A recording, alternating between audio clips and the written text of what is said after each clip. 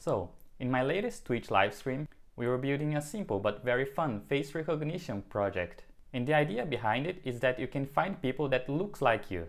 And there are other projects like that out there, so it's not an original idea by any means. But I wanted to see if I could build it with AWS Rekognition and React. Next.js to be more specific. In case you've never heard of AWS Rekognition, it is an AI service from AWS with pre-trained models that allows you to do a lot of cool AI related stuff with a simple to use API that they provide. You can do things like face recognition, inappropriate content detection, image object detections, celebrity face detection, and a lot of other cool stuff. So we started up the project with the usual create next app with TypeScript of course, and by running npm run dev, we can see our app running. And now I needed to access the webcam from inside our app. And after Googling a little bit, I decided to go with the React webcam package, since it seemed to be the most used one out there. After installing the package, I cleared the code from the sample homepage and added the webcam component. And just like that, we had our webcam working inside our browser. Now we need to take a picture with that webcam. By searching the documentation, it seemed that we should use an use callback hook to create our callback to take the screenshot. So that's what we did. I added the necessary ref and created the callback with the getScreenshot method. And to know what's coming out of it, we used console log to print it to the browser console. And it seemed to be a base64 image already formatted to be used in an image tag. To test it out, I created a state for the image and used it inside an image tag, and voila! Just like that, we had our screenshot displayed on the screen.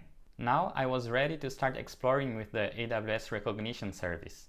To be honest, I've used this service before on my old company on a hackathon project.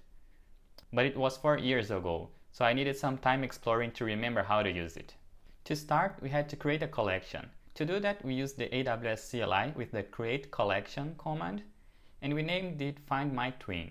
Now that we have our collection, we need to index our face inside it. To do that, we downloaded the picture we took from our app and used the index face command to put it in our collection. And then we took a new picture and used that to try to recognize it using the search face by image command. And by doing so, we got almost 100% similarity between the two pictures, even though the faces were in different angles. Okay, now that we were able to build the logic of the face recognition with the AWS CLI, we just need to create APIs to do the same thing from inside our app. And to do this, I use TRPC. If you don't know what TRPC is, it's a library created by Alex that makes building end-to-end type-safe APIs very easy. It's probably the most developer-friendly way to build APIs with TypeScript right now. So we followed the TRPC documentation to create a simple Hello World API in our project. Then we configured the TRPC client on our front end and used it to display a simple message in our homepage. With that, the setup was ready. But we still need to use the AWS SDK inside our API. To do that, we installed the AWS SDK package into our project and added the environment variables to pass the credentials into the SDK. To test it out, we edited the Hello World API to try to print our S3 buckets inside our AWS account. By doing so, after we go to our homepage, we can see that our S3 buckets are logged into the terminal. Now that we have everything set up, we can start building our face recognition APIs. We started with the index face API. The input is the base64 image that we will get from our front end, but to use that in the index face method, we need to first remove the metadata that is in the beginning of the string, and then we need to convert it to a buffer, and we can finally pass it into the index face method.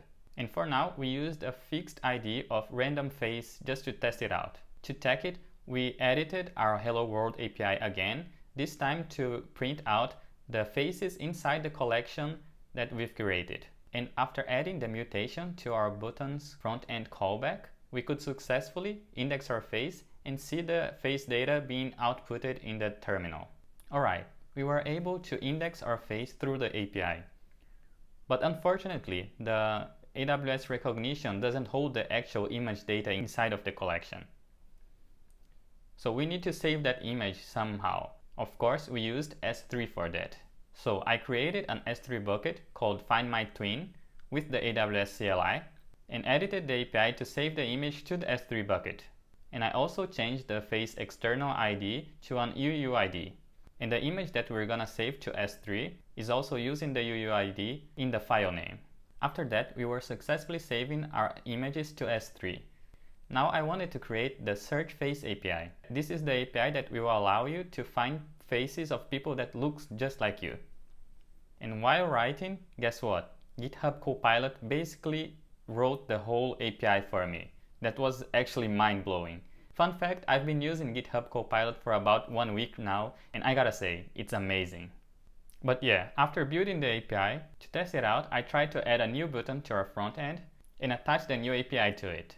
And when I tested it out in the browser, we could see that my face was recognized with almost 100% similarity. So it's working, nice. Now I want to be able to show the original image in the browser. To do that, I edited the response from the Search Face API to return the image data as well, and then use that to set a state on our React app and show it to the user. With that, the basic features of our app are complete, but we still have a very ugly design with it. To fix that, I decided to install Tailwind in our app and started to add some styling with it. And this is the result we've got. You can see here that I actually edited the API to return multiple results so that you can see yourself and people that look like you in the same response. Here I'm using my face twice to simulate someone that looks like me. With that, the only thing missing is deploying our app. To do this, we use Vercel. There was just one catch while doing it, because Vercel doesn't allow us to use some environment variables that we would use to set up our AWS SDK in the cloud. So to fix that, we actually edited our code to look for the credentials from some custom environment variables. And then we set up those variables inside Vercel's console, and that's it. We were able to see our app in the cloud. And you can check it out. The link is in the description. Feel free to index your face and try to find someone that looks like you. Also, the whole code is public on GitHub. If you want to try to use it in your own account, you can definitely do it. Oh, and I also indexed some famous people's faces, like Robert Downey Jr. from Iron Man and Tom Holland from Spider-Man. So if you show their picture on your webcam, you should be able to recognize their faces with our app. And there are still a lot of things that I want to do with that app, like improving the UX and adding user authentication and some more cool features as well. If you want to check me doing it live, be sure to check out my Twitch stream. And that will be the end of this video. If you liked it, be sure to like. And if you want to see more of my content, be sure to subscribe as well. And that's it. Hope to see you around. Mata né!